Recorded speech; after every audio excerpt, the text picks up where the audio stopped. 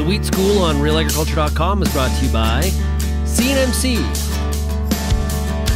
Syngenta Canada, and the Alberta Wheat Commission. Welcome back to another Wheat School. I'm Jeremy Boychyn. I'm the Agronomy Research Extension Manager with the Alberta Wheat and Alberta Barley Commissions, and we are here to talk to you today about maximizing wheat potential.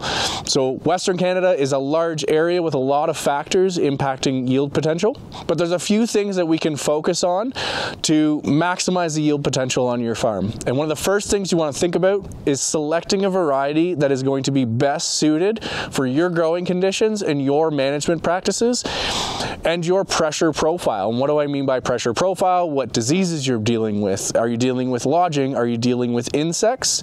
And what market are you trying to sell into? And when you're looking for a new variety, making sure that the variety you're selecting is taking best advantage of the growing season that you have while managing all of these pressures that crop is going to deal with.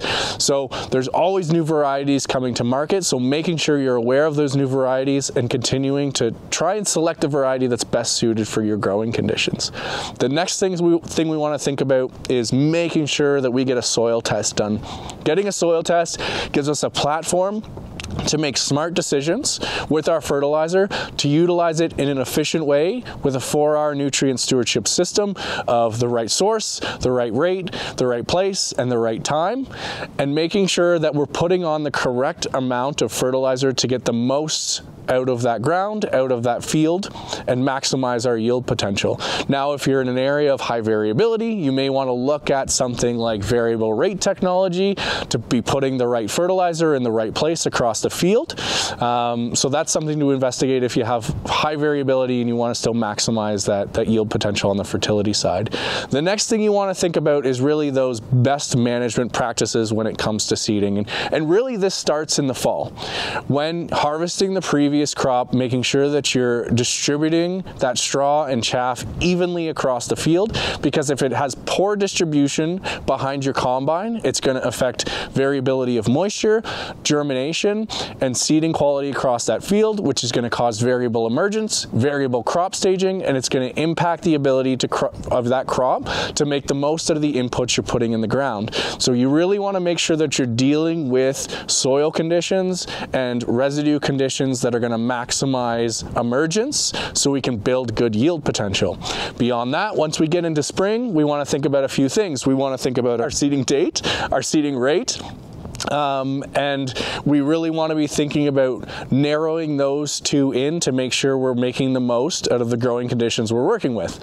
So, seeding date, we know based on research from Brian Barris that with spring wheat, the best time to be seeding for maximum yield potential and maintaining yield consistency, we want to be targeting that 2 to 6 degrees soil temperature at 5 centimeters depth. So they're taking that measurement midday and seeding if that soil temperature at 5 centimeters depth is in that 2 to 6 degrees soil temperature. That's where we're going to be able to maximize the yield potential of that wheat. Seeding rate, we really want to be looking at, okay, what is best for the growing conditions I'm working with. Generally what we see is with higher seeding rates, we're targeting higher yield potential and higher yield stability. So based on the class you're growing and the growing conditions you're working with, if you're in a higher moisture area, you may want to bump those seeding rates up, 350 seeds per meter squared, maybe even a little bit higher. But if you're in drier conditions, there just might be a little bit too much competition for those resources, so it may not be as high of a rate, maybe in that 300 seeds per meter squared or a little bit higher. So targeting good seeding rates, and then also working with high quality seeds, so getting your seed tested. What are you working with? Is it good germination, good vigor? Are you dealing with any diseases? Should you be treating that seed to protect it? Again, to make sure there's consistent emergence of that crop across the field, because the more consistent we are with emergence, the better we are going to be. We're going to end up with main head tillers maximizing that yield potential. We want a lot of main head tillers and less secondary tillers, and even maturity or even germination is going to help build that even crop, and the majority of the yield coming from main head tillers. The other thing that we need to think about is seeding depth. And seeding depth is going to vary depending on the environmental conditions, again, that you're working with. If you're in a higher moisture spring where maybe you're not worried as much about moisture, going in that 2.5 centimeter depth for seeding is going to give you good emergence, establish things quickly. But if you're in drier conditions, you could move a little bit deeper, but the danger of getting too deep to target moisture is then maybe we get into this variable emergence again. Because we're getting into moisture in some conditions, but in other areas, maybe on hilltops, it's a little bit drier, and we don't get that germination as quickly. And again, then we see a variable emergence due to variable germination. So in those drier conditions, sometimes it's better to seed a little bit shallow and get that rain to come a little bit later and cause even germination. Above and beyond that, now that we've set our yield potential by implementing all of these practices, our next steps are going to be to protect that yield potential, making sure we're scouting for weeds early and managing those early if you're not managing them before you put the seed in the ground, and making sure you're scouting for disease and managing that properly, as well as insects.